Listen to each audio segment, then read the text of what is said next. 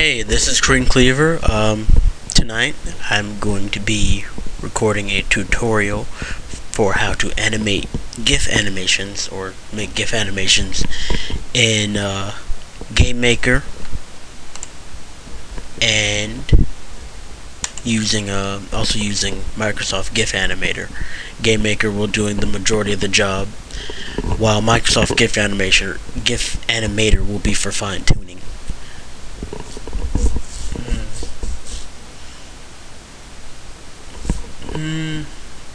Well, I'm going to be animating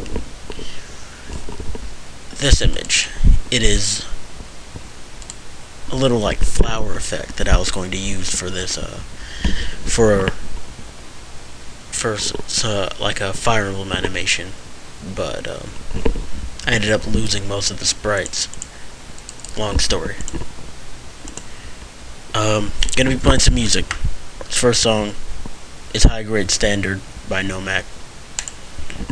If any other songs play, they'll be above the little cone, because I'm using VLC, because I don't feel like converting the FLVs I downloaded from YouTube to MP3s because I'm lazy. So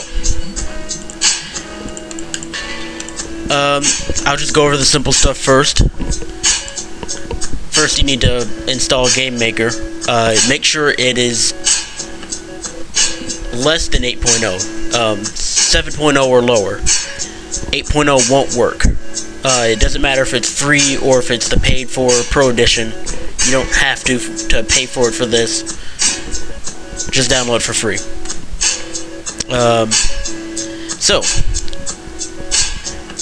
you don't really need to worry about much else. All this other stuff, you're gonna focus on sprites. Go to resources and create sprite, or hit this little red icon that looks like Pac-Man. Doesn't matter what it's named. Doesn't really matter if it's transparent or not. Now you can load the sprite if you have a single frame on file, or a frame you want to work from on file. It'll only work with one frame. It won't parse up or slice up different frames. That's another story. If you hit edit sprite, you can this is where you can just take things from Paint, copy them over. Let's see, this is 42 by 42, and paste them in. I should probably put the music over the file. Oh well, too lazy. You usually want to hit the use new size button. If you keep the original size, it'll keep whatever size you're working with. This little square is 32 by 32.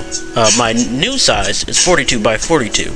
If I use maximal size, it'll take both. Like, let's say if this was 32 with, let's say like I had something that was 100 by 1, and I wanted to place something that was 1 by 100, the new dimensions would be 100 by 100, if you get that. Placement. Place top left, it's in the left top pixel. Place in center, it'll center it for you. And stretch, that's it'll stretch it out to, if it's smaller, it'll compress it. If it's bigger, it'll stretch it out to the new dimensions. It won't keep its ratio, so keep that in mind. You usually want to just do place and center. And I'll be using use new size. Maximal size will work too. I want to get this blank frame out. Make a little copy, actually. You'll see why in a sec. It's because when I copy in new frames, what Game Maker does, if I didn't even go over this. This is cut. Really what you need to do is cut, copy, and paste. If you have a frame highlighted and you hit paste, it'll paste to the left of the highlighted frame. It won't paste over it, so don't worry about that. Cutting it will cut it out, and copying it will copy it. Ooh, Nomac, Chasing Rainbows. I like this one. Then again, I guess I like all the songs on this little thing that I made. Oh, and the whole left thing, that's why I made the copy. so I can just put it to the left. Otherwise, everything would have ended up being in reverse or out of order.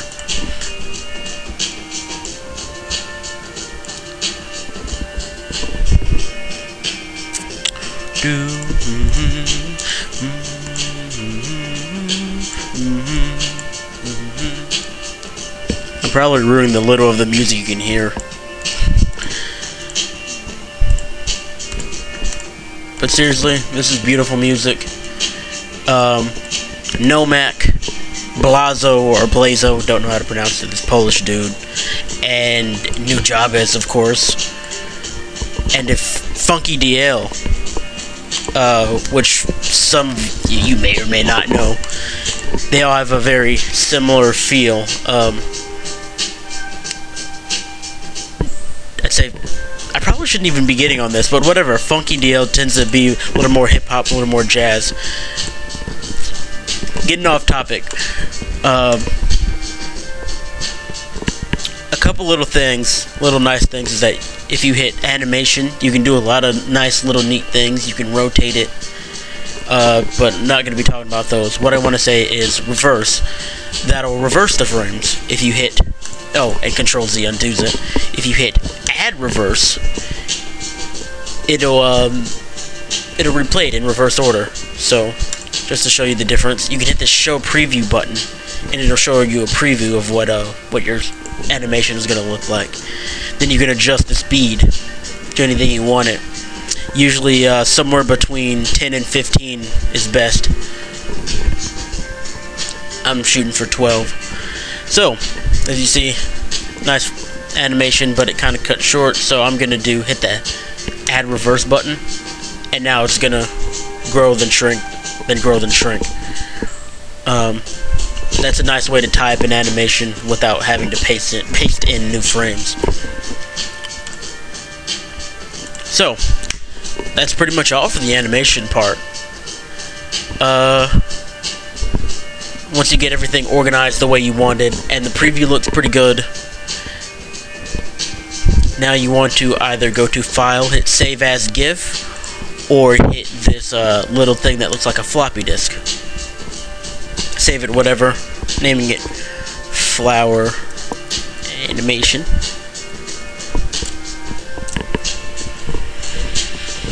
Alright, now that's where this program comes in. Now you want to hit the thing that looks like the open folder. Go to wherever you saved your file. Save mine in my pictures. Hit your new GIF. And now you see you have all your frames in order. Where is it? If you hit this thing that looks like 3 boxes, it'll select all your frames.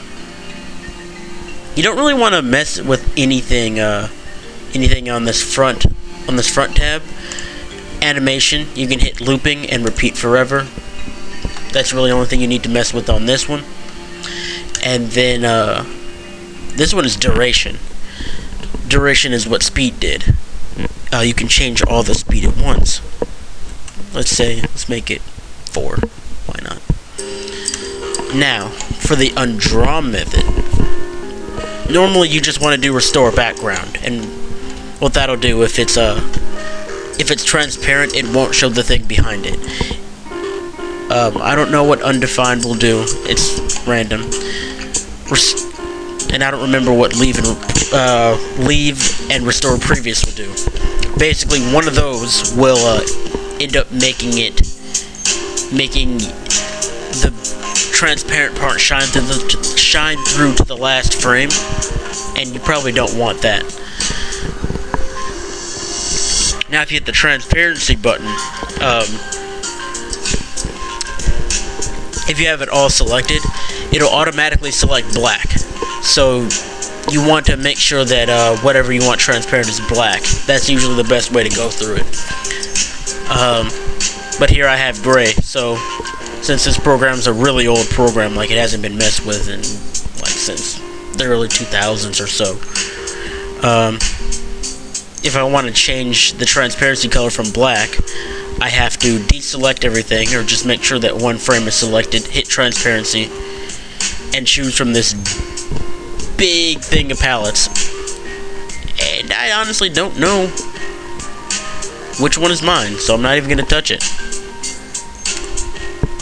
So, but what you want to do is just make sure that the transparent part, this little part, the gray part, your background, make sure that's black if you want it transparent. It's just the easiest thing to do, since you don't have to pick colors from a big old palette.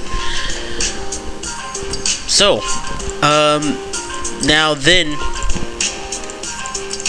what you want to do is just make sure your duration's okay, make sure everything's transparent, then hit this little floppy disk and save it again.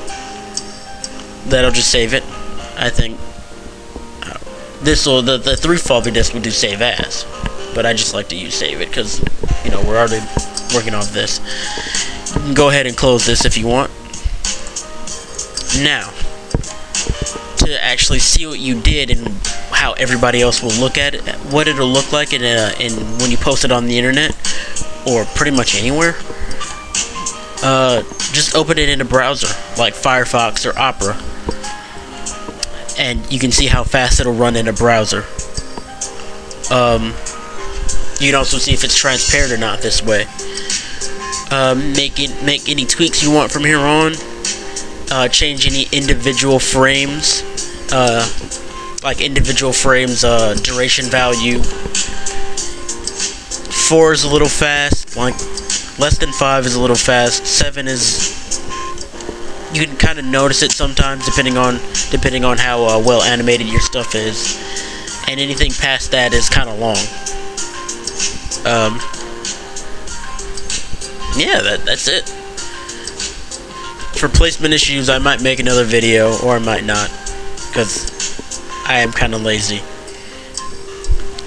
But yeah, that's it for this tutorial, and I'll be seeing you guys. Ooh, just in time for the end of this song, with a beautiful little sunset. Good night.